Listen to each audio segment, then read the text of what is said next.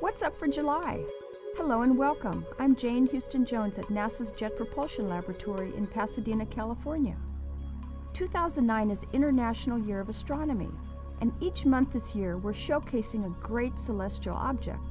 This month it's our Milky Way galaxy. Galileo aimed his telescope towards some of the fuzzy patches of our galaxy and discovered they were made of stars.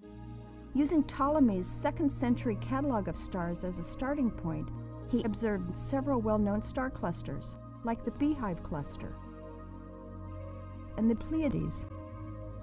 Ptolemy had identified the 6 brightest stars in the Pleiades, but Galileo saw 36 stars through his telescope. He drew the stars using 4 different sizes to distinguish their different brightnesses, and he published his findings in 1610. Through the next 2 centuries, astronomers used bigger and bigger telescopes to study and map the Milky Way galaxy. They observed nebulae, clusters, and even areas where no stars could be seen. Today, spacecraft and orbiting telescopes join ground-based observers to learn more about our galaxy.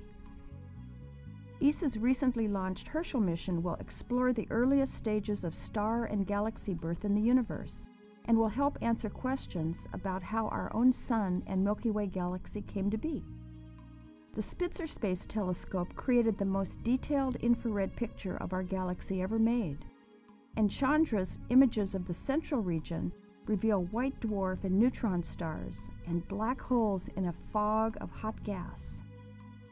From a dark sky, you'll see the Milky Way rising in the east and spanning the sky from north to south after 10 p.m. local time.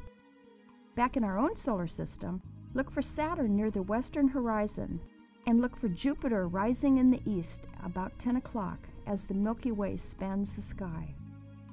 You can learn all about NASA's missions at www.nasa.gov. That's all for this month. I'm Jane Houston Jones.